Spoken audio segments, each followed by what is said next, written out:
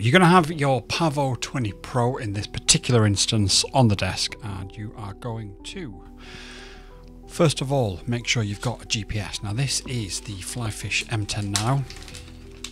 There's a few reasons why we're using this today.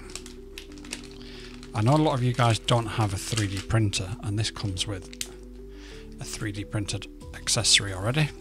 It's also lovely and small, but it's also one of the ones I use the most and find it the most effective. So that's what we're going to do. We'll move it over here for a second, and then we're going to have to take apart the Pavo20 Pro in order to access the flight controller, because you can't get to it from the bottom. Now we should be able to do it without too much disassembly. So the first thing we're going to do is unscrew the 4 screws where we installed the canopy with the 04 Pro in back when we got the drone originally. And if this is something that you want to do, it may well be advisable to do it before you install the camera. It's just not going to make a massive difference, don't get me wrong, but it just rather than putting it all together and then wow, gymnastics with a screwdriver, it would just make more sense. So there's our canopy. We've unplugged it and we're just going to pop it to one side. You can just access the flight controller from there, but we'll take these screws off. And hopefully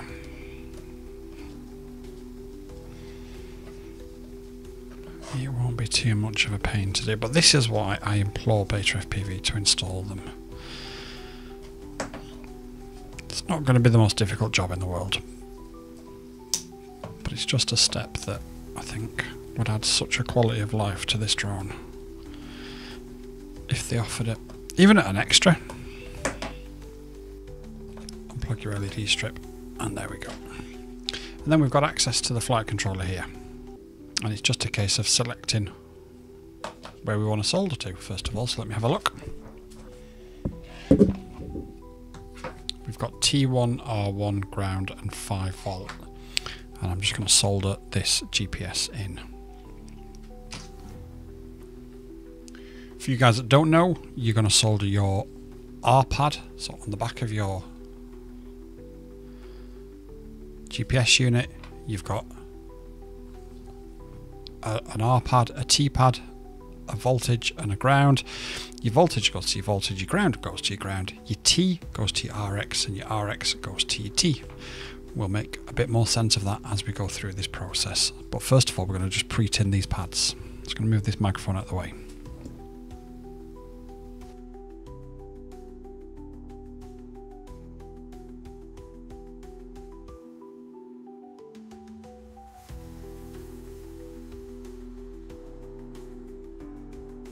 So now, again, what we're going to do is we're going to plug it back into Betaflight, and we're just going to check and make sure and get it all set up. So once you're in Betaflight, we know that we've connected it to UART number 1. So we're going to go UART number 1, and we're going to go GPS and leave that as auto. That will then work out, excuse me, what it needs to be, which I particularly know because I use it all the time is that, but that's how you would do it in the first place. Then we're going to go down to GPS, and we are going to select Galileo, and we are going to save and reboot. So once you've changed all those settings in the GPS and in the ports tab, you'll see up here you've got a GPS signal that's now gone red, and if we go back into the GPS ports tab, you'll see that it is slowly picking up satellites. Now it's never going to get a lock because of the room that I'm currently sat in, but we can see that it is actually finding and catching those satellites, so we are getting close to it being locked on. But what that means ultimately, sorry for rambling on, is that we are at the stage now where we have done everything we need to do and it's working as it should be working. So what we need to do now is put it all back together. Once we put it all back together, find a place for it to go that's as far away from interference as possible, and then what we can do is get out into the field and get it tested. The canopy is going to go here. So we've just made sure that this has moved over a little bit. That should just about sit back on that screw without inducing any jello. We've cable tied it around here, and then we've put the wire over and under the motor and up to there. So it should be far enough away without causing too much or hopefully any interference. Now, because we've moved things around and we've tightened things up, what we're going to do is just very quickly, and I won't necessarily put this on the screen, but I'm just going to very quickly suggest that you do your due diligence and just go back into Betaflight and just make sure that everything is still working as it was, because you can pull wires off and you can, yeah. So I've still got my GPS signal and I've still got GPS satellites being received. There's still things we need to do in Betaflight, and that's fine, we can do that later, but let's just get this thing physically back together before we do anything else. Now, desk is an absolute mess. I do have copper tape, and I was thinking about using copper tape to try and avoid as much interference as possible, but then I figured not necessarily everybody is going to have that copper tape, so I thought let's go with, I can't remember where this goes, I think this goes to the back, but then I realised not everybody's going to have copper tape, are they?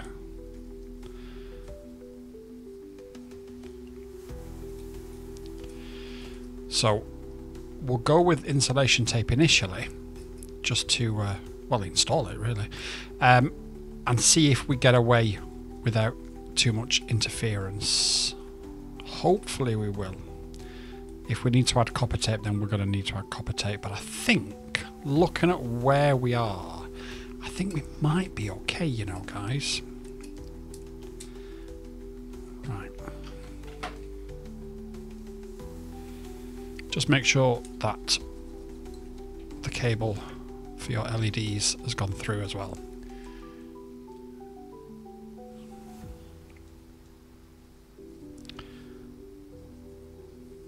I'm just going to try not to catch it here.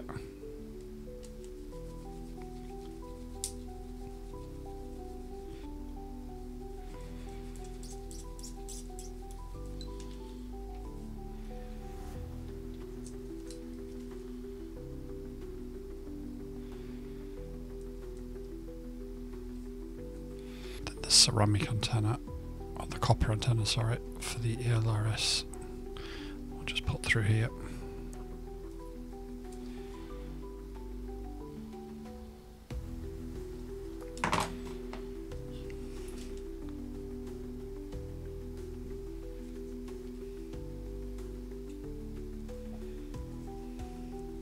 Still such an amazingly popular drone, because if you get a good one, and I sort of say that deliberately, but if you get a good one and you don't have any problems with it, then these are absolutely phenomenal drones. But I also appreciate people have had lemons, which is sort of why we started doing our QC checks,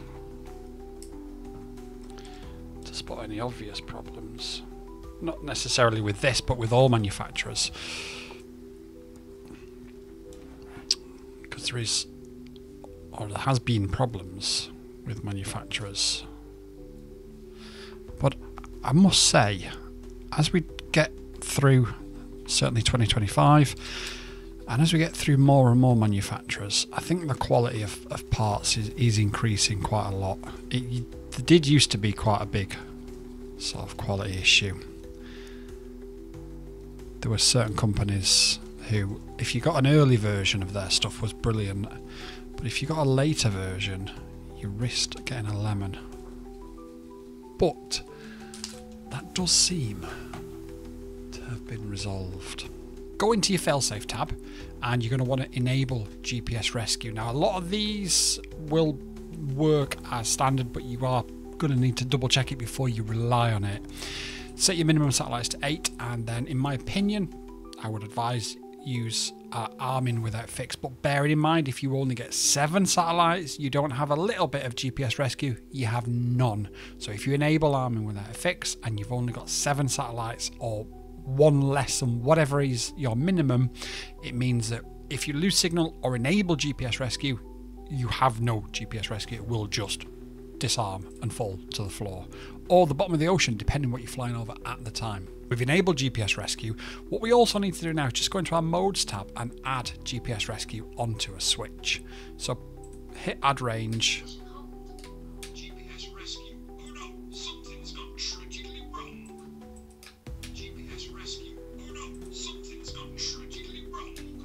Okay, so that's all our work done now in Betaflight. That is everything done, and in our GPS we can see it's still picking up satellites, and we can see over here we have a GPS in red, which means it's working, but it hasn't got a fix.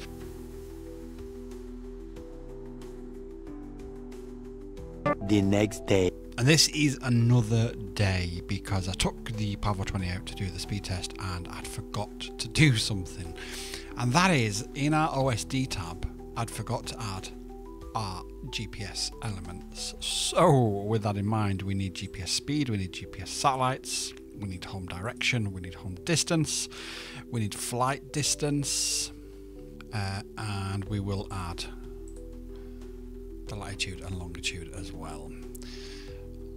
You have no idea how frustrating it is with these BetaFPV quads to go out and to try and get something done, only to realise I need to just change something really simple, really rudimental. I can do it on the app without any problems whatsoever, but because they use these cables that have adapters as opposed to just a cable, it meant that I couldn't do it. So there we go. Change it to miles per hour, and that's it. It's as simple as that. It's literally a 2-second change, but because I didn't have the adapter board with me yesterday, I wasn't able to do it. So let's cut to a new day and we'll try again. Let's go. Nice. We have to go whilst we have so we're going to do a speed test of the BetaFPV Pavo20 Pro. Now we've installed our LEDs. Problem is you don't have your stick cam on, so you're just going to have to use the phone audio. That's a good point. Are you ready, boy? I'm going to do a fast pass past the front of you. Ready? Yep. Holy! 46 miles an hour. Now stay there because I'm going to come past. You're going to have to use the phone audio for this.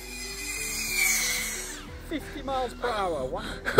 I can barely keep on camera, that's how fast that thing is. Oh, I got that on camera for the whole thing. Miles an hour, and then are you ready? Yep. Come on the top here. I tried as best as I could to not get the car in view. I'm pointing up at the sky so I can't get the car in view. Right, I'm going to come towards you and then go away, so keep filming. You ready? Yep. Go for it. Tell me if there's any cars in the area. I'm in my stance. Oh my god. Oh, careful, you can hit that bush. You can nearly hit that bush. Right. Babushka!